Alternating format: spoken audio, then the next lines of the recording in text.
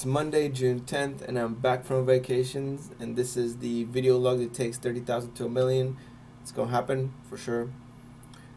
Today I want to talk about my Beyond Meat short credit spread that I've done. It's just a different way to short the stock.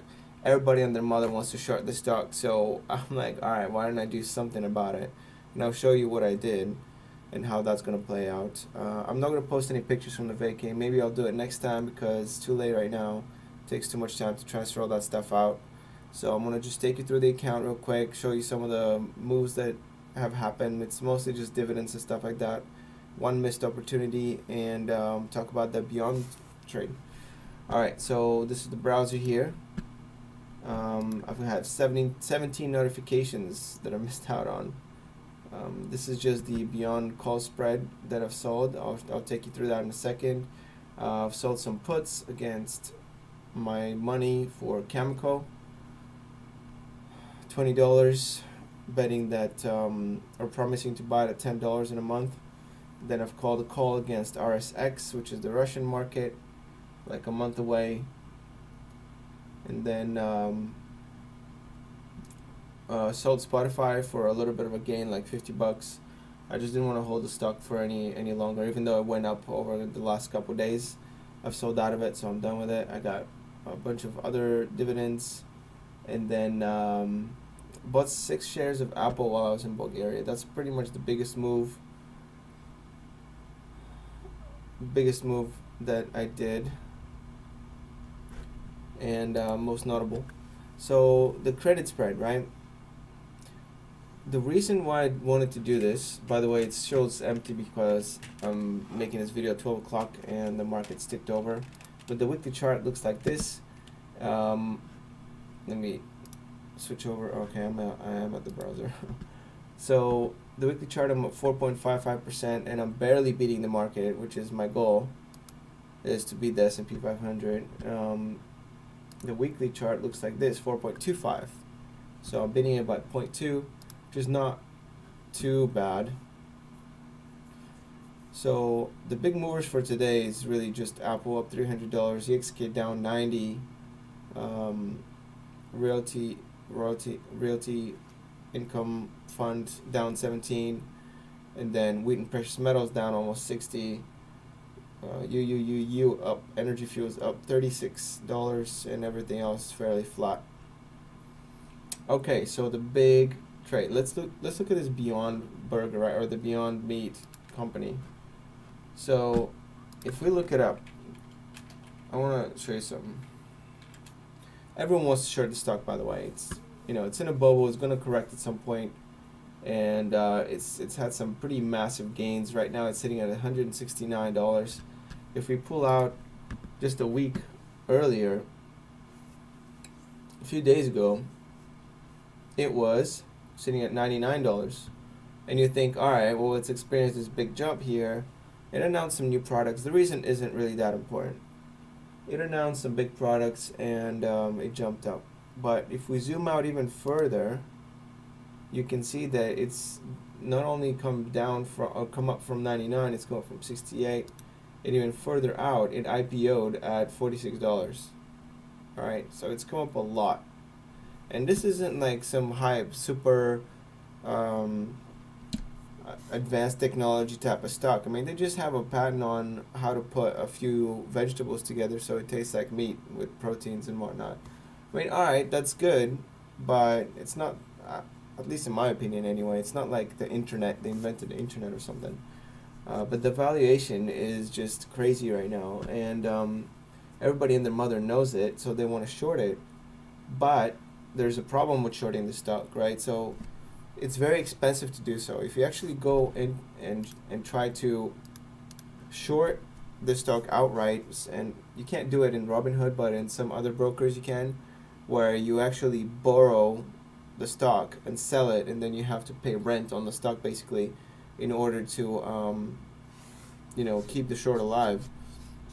It's very expensive to do so. And if you want to buy puts, which is another way that you can short the stock in Robinhood, let's go in there and I'll show you what I'm talking about here. So trade options for Beyond. If I want to buy a put, let's say for next week, look how expensive it is. I mean, it's just absolutely crazy. There's no way anyone's doing this right now. It costs, I mean, it costs, let's say $160 put. It costs $1,330 to buy a put for a week. I mean, by June 14th, not even a week, just a few days, this Friday. It's absolutely insane. I mean, it's so expensive that, there's a good chance the price doesn't go anywhere, or the bubble. Let's call it a bubble, or not. The price appreciation keeps going further up for another few days. I mean, that's very expensive. So instead of doing all of that, right, what I decided to do is risk a lot for a small reward for a somewhat probable scenario. All right, so if we go home here and let's take a look at this trade and see what I did there. So what I did was a call credit spread. So I sold the 175 call and I bought the 180 call, and I have to put up $500 collateral for that, and I'm getting a $115 credit in return. So I could lose the $500 or gain $115, and what has to happen is the price of BYND has to stay below 175 by this Friday, which I think is a fairly probable scenario considering how overvalued it is right now. And a lot of people want to get out because they're getting burned if they're shorting right now, but the short, quote-unquote short squeeze, I think is going to last not too long, maybe another day or two, and the stock price should come down to earth fairly quickly. However, right now, as of right now, this trade is going against me. I'm losing $35 in the trade, and the way this is measured is the spread, the difference between the two call options. All right, so maybe you'd be able to see it better if I go onto the options screen right here. So June 14th, selling a call, right? So you can see I've sold this call right here for $995, but I bought the 180 call for $848. So as long as the price stays below 175, then I'll be alright. And the reason I buy this is to protect myself, but this difference, right, can get so large that that's why the $500 collateral is there for, to make sure that I'm protected against that. And I might lose it, but I would rather do that than pay, thousands of dollars just to buy a put on something that's going to expire in a few days anyways. And this is going to expire as well, but at least I know how much I'm losing, and I'm willing to lose that for a smaller, more realistic gain. All right, maybe it's not the best way to play this. If you're playing this some other way, let me know what you're doing. But it's obvious that it's the most short stock. Look, they don't even offer contracts up here. Like, the stock is just going up so crazy. The options contracts haven't even caught up. It's like another Tilray type of scenario.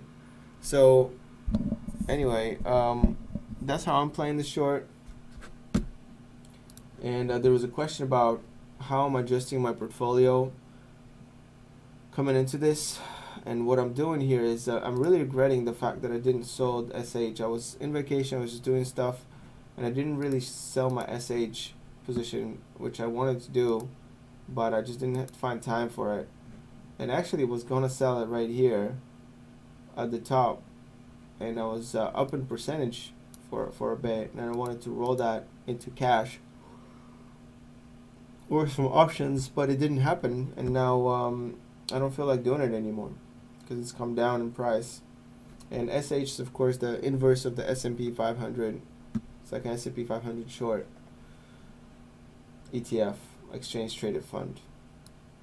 So now that I'm down on it, I'm not so keen about exiting the position. So I'm just gonna stay put at this point, if we take a look at the S&P 500, there's been a nice pop here in the last week or two, a really nice pop, and it's almost come up to the highs, basically all-time highs that happened this year. And we'll see if it keeps going. I mean, Apple is pretty highly correlated with the market, so that's kind of like my bullish case there. And Apple is now a really big part of this portfolio. I mean, if we check it out here, I don't know if it says it on the website. If it does, I don't know where it says. Oh, it says right here. So it's 39.22% of my account right now, which is really large, but it's pretty heavily correlated with the market. And I have a lot of other stuff that's correlated, like the these two right here, the dividend funds and all that. It's pretty highly correlated. So if the market goes up, I'm gonna go up with it. It seems like the market wants to go up. All right, so I don't really feel like fighting it. If it's gonna go up, I'm gonna let it go up. Just there's been so many bad news that should drag the market down, and tariffs and economic data and all this stuff, and it just doesn't want to correct. So, and I mean by correct, I mean go down hard. It went down a little bit, but it hasn't really had that like 30% correction. So I don't know. I don't want to fight it. Plus, I don't want to ever go below 55% long in the market either. So I'm just gonna let it run, see what happens. I still have that market short to kind of counterbalance any down moves, and I'm actually gonna be looking to exit it unless something drastic happens. Like the Fed's been so accommodative, and I'm sure they're just gonna blow money into the market as soon as they think that something is going wrong, and that backstop is really what's giving me the confidence to keep my money long in the market and buy things like Apple. Because if that wasn't there, I don't think the fundamentals of the economy support this kind of valuations for the markets, not just in the US but globally. But since the money creating banks have so much power, right, over what's going on with the units that stocks are measured in, that I prefer to own the stocks rather than the units themselves. All right. Anyway, that's enough rambling. That's the account. That's the Beyond trade, Beyond stock, Beyond meat, whatever trade that I've chosen to do. It's probably not the best one. Let me know if you got a better one. And I'm going to wrap it up right here because it's a thing long enough. All right. So with that said, post some pictures when I can, probably next time. And peace out.